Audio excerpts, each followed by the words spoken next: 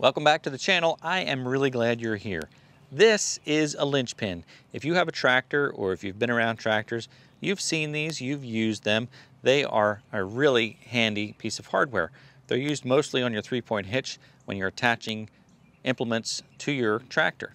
But today, I'm going to show you something that may work even better than a Lynch Pin in certain applications.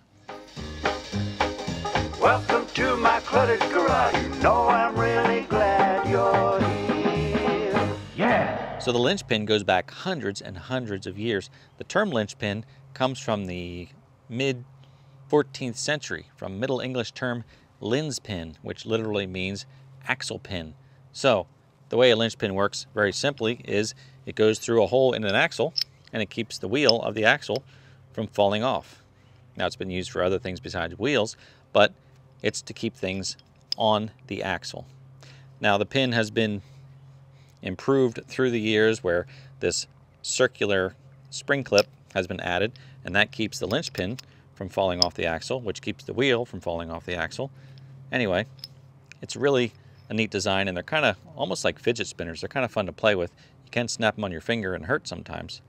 But I've had some problems with Lynch Pins in the past where I've lost them because they just haven't held the way I need them to. So I'm going to show you what I mean right now. Here's an example of a Lynch Pin not being used on a 3-point hitch, but rather being used on another part of an attachment. Now this is my finish mower that I use on the back of my tractor. And the Lynch Pin is used to hold this wheel assembly in place. And this wheel is adjustable, so you can take the Lynch Pin out. You can move these spacers by taking the entire wheel out, adjust the spacers from the upper level to the lower level, and that's how you adjust the height. And then the Lynch Pin holds everything in place. But I run into some problems a couple of times with this Lynch Pin system. Now I use this finish mower maybe a little more than just a finish mower, kind of more like a rotary mower. But I've used it in very, very tall grass, and a lot of times I back under growth.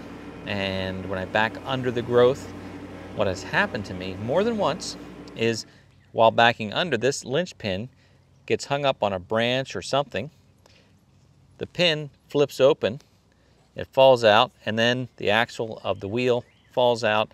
I lose these shims, and it's cost me several dollars to replace these shims. More of a hassle than anything.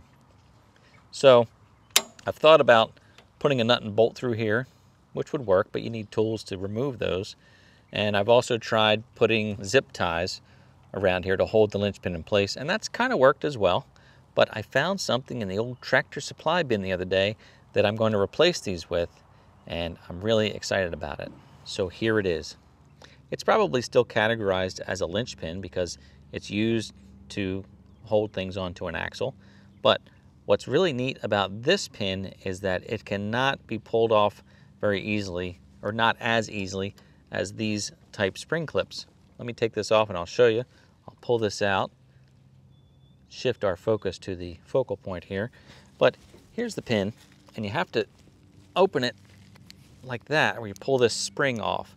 And we can slide this through like so, and then put the pin on like so, and that should hold just great.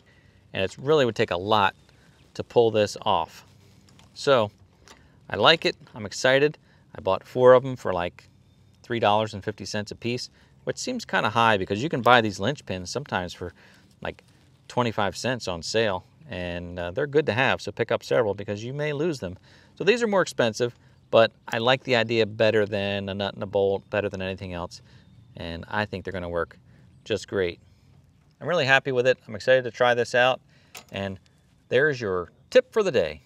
Hey, thanks for watching, and I'll see you next time.